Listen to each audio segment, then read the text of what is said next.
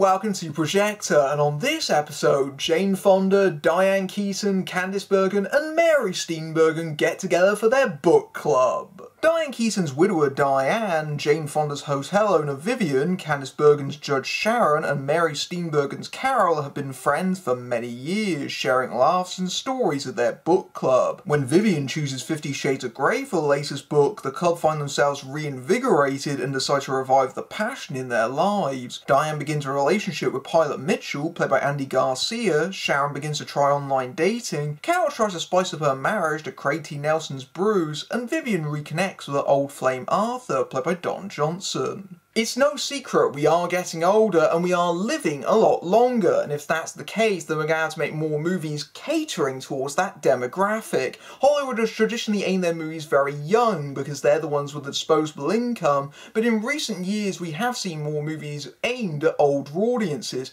especially in the light of the success of The Best Exotic Marigold Hotel, which was a huge hit in both the US and the UK, and in Britain in particular there's been this whole subgenre of movies that are traditionally nicknamed the Grey Pound films because that's what they're aimed at. Movies that bring together ensemble casts of older actors having some laughs and laying their hair down, and sometimes are quite flimsy in their construction. I wasn't really a big fan of The Best Exotic Marigold Hotel, but there have been examples of those kind of movies that I have enjoyed in the past, but their quality can be wildly variable. Some are really, really awful. Book Club is definitely an attempt to try and capture the same success on an American audience, and it brings together a whole group of older American actresses, and this is the directorial debut of Bill Haldeman, who himself is fairly interesting because he has risen through the ranks at Robert Redford's production company. He was first an assistant and now he's a producer. He's produced several of Redford's most recent films and actually has a writing credit on A Walk in the Woods, and he co-writes the script here, which he also produces, with Erin Sims, who herself is making her writing debut. But make no mistake, Book Club is absolutely awful. Okay, first things first, we've got to talk about the 50 Shades thing, because that by itself is so very, very odd. This movie could almost function as a 100-minute advert for the 50 Shades books, in that the message could almost be, if you read the 50 Shades of Grey books, it will literally change your life. This is odd, however, because the movie looks like it has been made by people who have never read those books and not even bothered to see the films about them. There is the most basic passing knowledge about 50 Shades of Grey in this movie, the sort of stuff that you would have picked up by cultural osmosis already, and that makes the scenes where they're supposedly discussing it unintentionally hilarious because there are no real insights. I was never remotely convinced that any of these people had read this book. Do you want to know the insights that the book club have about 50 Shades? Because I can list them on one hand. 1. There's a lot of rumpy-pumpy in it. 2. It's a love story, as Jane Fonda enthuses, which, yeah, technically it is a romance novel, but if you're more familiar with it, you'll know that there's some particularly troubling subtext and abusive themes running all the way through it. And number 3, at least 2 people quote the 50 Shades of Effed Up line. That's about it. And I understand what they're trying to do. They're simply using the book as a catalyst, but even so, you would think there would be more specific references than that. I mean, really, the only reason that it's 50 Shades of Grey is that they're trying to piggyback off its name recognition. Oh, I recognise 50 Shades of Grey because, really, this movie could have been exactly the same if you just swapped out the book with a Mills and Boon novel. Nothing would change about the movie, none of the scenes, none of the discussions, because they're that surface level. And what's more, 50 Shades of Grey's moment has passed. We finished the film trilogy last year, so 50 Shades' moment of cultural infamy is officially over. So right from the outset, this movie feels at least 2 years out of date in that regard, and everyone and their mum knows about these books, so it's not remotely convincing that any of these people wouldn't know what it's about, or the fact that it contains graphic descriptions of sex. Which brings me to my next point, incidentally, when it comes to the handling of that subject, in that this movie could basically be called Innuendos, the movie. It is absolutely filled to the brim with what the BBFC call moderate sex references. They basically get together these high caliber actors to make jokes about their vaginas. This movie has not met a joke too cheap or too obvious for its liking. Its idea of a highbrow gag is that it combines a vagina joke with a Werner Herzog reference. What would a film about your love life be called? Cave of Forgotten Dreams. I half expected one of them to go, "Hey-o!" And the movie is absolutely filled to the brim with that sort of thing. Like Mary Steenburgen, she's watering her plants while she's reading the book and looking shocked like this, and there's a meter in it, and it zings all the way to wet. Do you get it? Hardy ha ha, yuck yuck yuck. It is that level of sub-sitcom humour all the way through this. These are jokes that wouldn't even pass muster on the Big Bang Theory, and yet we have these actors doing it. There's a lot of winking sort of nudge about the subject, but it's awfully timid about it at the same time. This is a movie where the most that actually gets in regards to that subject is Candice Bergen and Richard Dreyfuss crawling out of the backseat of a car half dressed and dishevelled and covered in lipstick. And that's the most that it ever gets in regards to that. That's the most steamy or risque I think the movie really gets. And this isn't a problem with me being a young person having an issue with a movie about older people's love lives. In fact, Diane Keaton has starred in a much better version of this movie, and it was made 15 years ago when it was called Something's Gotta Give. But really, the way that they could have saved this movie, in my opinion, and this was something that I thought about a lot in the movie because there was a lot of thinking time about this, is that, okay, if you want to discuss these things, go all out. You want to do this? Have them talk about it. Have them be frank. Have them be funny. Have them talk about things that people don't normally talk about in regards to these things, and actually, you know, be a little bit taboo, be a little bit risque. Actually go for the R rating. They're so coy about the subject that they don't even attempt a bondage joke in regards to 50 Shades of Grey. They just do a joke about cable ties. Because it's a PG-13 movie, they can't even do anything like that. To make matters worse, even though the movie's called Book Club, there's only 3 scenes where they actually all get together to discuss it at the beginning of each act. And otherwise, for the most part, the characters are all going on their individual storylines, which is a waste of this cast even further, because when they do get together, the film does kind of splutteringly come to life because there is a natural chemistry between them. You want to see them exchanging dialogue no matter how insipid it is. This movie does feel at times like a star-studded version of Loose Women, or The View if you're American, and generally it seems that the idea here is basically they're going for an older, greyer version of Sex and the City, which makes sense because Candice Bergen was on that show and appeared in the film adaptation. Unfortunately, however, this is something that can barely even discuss that subject. By the way, don't do a drinking game in regards to characters drinking wine, because there is a wine glass in virtually every single scene of this movie. If it's not on a countertop, or on a table, or in a background, it's probably in someone's hand. Red, white, they're going through the whole vineyard. It's beyond parody. Do not attempt that at home. You will die. The fact that they're disbanded for so much of the movie might not have been such a problem if their individual storylines were in any way engaging, but they're not. They're tired old rehashes of plotlines that we've seen in numerous films of this ilk again and again. So Diane Keaton plays Diane. Can you tell they wrote the script for her? And she plays a widower, which is a sentence that I've already had to say in the past year because I saw The Dreadful Hampstead, where she also played a widower.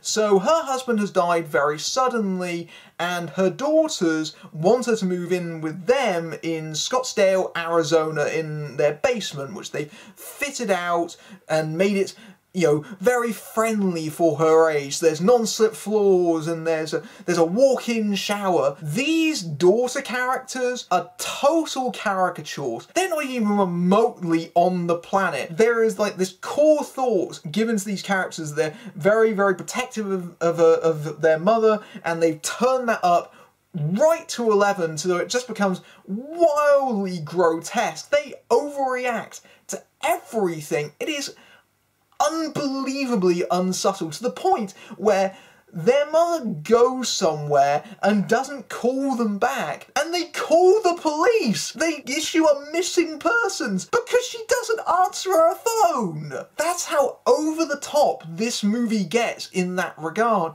Meanwhile, Diane is having a relationship with a pilot that she meets, who played by Andy Garcia. Garcia being one of the relative few bright spots in this movie, because even though he's clearly phoning this in, he's still quite charming, and so he's quite likeable in this movie, in spite of the fact that they bond over jokes about plane crashes. Like, that's the running joke in this movie. They keep making jokes about plane crashes to each other. Oh, and of course they also bond over the fact that she's very nervous about flying, and when she reaches for the armrest, she accidentally grabs his crotch. Romance! Jane Fonda probably comes out of this movie the best in that her subplot is the closest the film gets to any kind of emotional honesty, and it actually treats her with some dignity and respect, which is more than can be said for the rest of the cast having to deal with their stupid subplots and situations the script affords them. She plays Vivian, a hotel manager who has generally forsaken her personal life in favour of her career, but even so, she's still quite sexually active. She has a lot of one-night stands, but she's never really settled down with anyone, and that kind of stems from the fact that 40 years ago, Don Johnson proposed to her and she broke it off, and now Johnson has come back into her life, and the whole presence of Johnson in this movie is meant to be a big casting-in joke, because of course his daughter Dakota Johnson was in the 50 Shades of Grey movies, which is really kind of weirdly uncomfortable when you think about it, so let's not.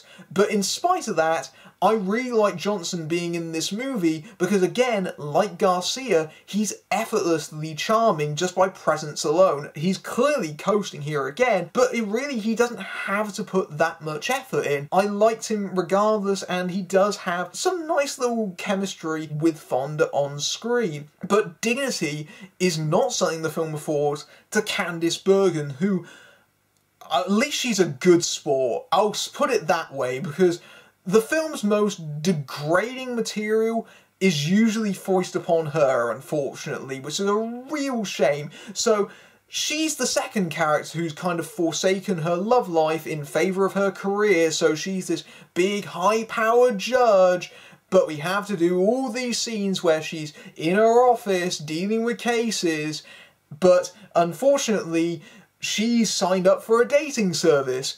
In this case, blatant product placement for Bumble. Find love on Bumble will pop up on screen. Find your true love. That's the sort of material that Bergen has to deal with, unfortunately. Or there'll be jokes about her weight.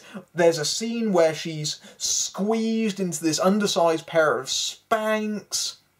Like, at least she's game for those jokes, at least, but honestly, it's the real worst material I think anyone has given in this movie. Richard Dreyfuss turns up in the middle of this movie, and you think, oh, he's going to be the big main love interest, which he technically is, but he's only in one sequence in the middle of the movie. Once he exits after maybe about 2 or 3 scenes, he's gone from the rest of the movie. That's a really weird way of going about it. Wallace Shawn is also dragged in this subplot. Hey, here's a massive paycheck for 1 day's worth of filming. Wallace Shawn doesn't even do anything funny. He just walks on screen, and that's about it. How low does Bergen's material stoop? I'll tell you. They give her a cat, because it's that kind of movie, so they can have a scene where she goes to the vet, and he observes, looks like you got a lethargic pussy. Ha ha ha ha, because it's a word for a cat, but it can also refer to lady parts. And if you think that's a feeble double entendre, We've got one that almost matches it in the form of Mary Steenburgen's subplot. So Steenburgen plays a woman who's trying to revive her faded marriage to recent retiree Craig T. Nelson. And so she's trying to bring some passion back in that relationship. You can almost write the first scene of this plot by yourself, and it's the anniversary dinner. They bought each other gifts, and of course he's bought one that's really thoughtless. In this case, eargasm earplugs to block out his snoring. I half expected him to pull out a bowling ball engraved with H. Simpson on it. It's that trite and predictable, and I reckon the only reason that product placement is there is because it has gasm in it. Do you remember that Meryl Streep, Tommy Lee Jones movie a couple of years ago, Hope Springs? That's a way better movie than this, and it was much more honest about this particular subject matter. This is basically a feeble remake of that movie in miniature in this subplot. The problem with their relationship is that Nelson wants to spend more time fixing up his motorcycle, because they can make riding jokes. Ha ha ha ha. And again, in case you didn't catch all the subtle intricacies of the things that they're playing with this metaphor of the motorbike, in the scene where he first brings it up, he walks in on their book club meeting, he walks in, grabs a banana from the fruit bowl and starts eating it. Because it looks a bit like a trouser slug. Like, honestly. Like, this is the level of the script that we're dealing with here. This is a movie that collectively has 4 Oscar winners and 2 Oscar nominees in it. As you can probably tell, this is a very tedious movie to watch, and it's terribly directed. There is no sense of pacing to it whatsoever. The first hour has all these cheap jokes back to back with each other, directed in the most heavy-handed way you could think of. There's a moment where characters are talking about, oh, someone has to come over to somewhere, but someone says it in the way that, well, if that's what it takes to make him come, and they cut to one of the very few black people in this movie in an insert shot going, in case you didn't get it. It's that level all the way through, but once the movie has ran out of that bag of tricks of about an hour in, it completely flatlines. The last half hour of this movie is interminable. I was waiting for this movie to finish at some point, and I haven't even gotten into the fact that there is horrible green screen all the way through this movie. Candice Bergen's ex-husband, Ed Begley Jr., he's hooked up with someone new, and they're supposed to be in Maui, and there's photos on the laptop. It's literally just them sat in front of a green screen in front of this stock backdrop that looks like the first thing they found on Google image search. It is embarrassing. This is the real kind of amateurish level that the film resides on all the way through it. And then it ends in the flattest way you could possibly imagine. The last scene of this movie doesn't even fizzle. It just stops. It just stops on this incredibly low note.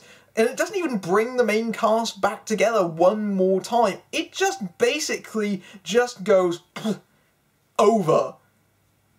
Unbelievable. This movie is truly atrocious. Book Club manages to be both cringeworthy and embarrassing. Playing like a cross between the best exotic Marigold Hotel and an episode of Sex and the City that's frightened of even discussing sex, the film manages to be a tremendous waste to its multi-Oscar winning cast, who are brought together all too infrequently for the few sparks this film has. None of the storylines are engaging and riddled with cliches you've seen in numerous films like this, and it seems like the filmmakers were mostly concerned with how many cheeky innuendos they can fit in every single scene, with puns so hackneyed and on the nose they would be rejected on a sitcom. Once they run out of those, the movie deflates so much that it just crawls to a stop, and this is basically an extended ad for the 50 Shades book, made by people who don't appear to have actually read them. Be sure to miss this meeting. If you like this review, then you can join my Patreon, where you can see my reviews early among other perks. But until next time, I'm Matthew Buck, fading out.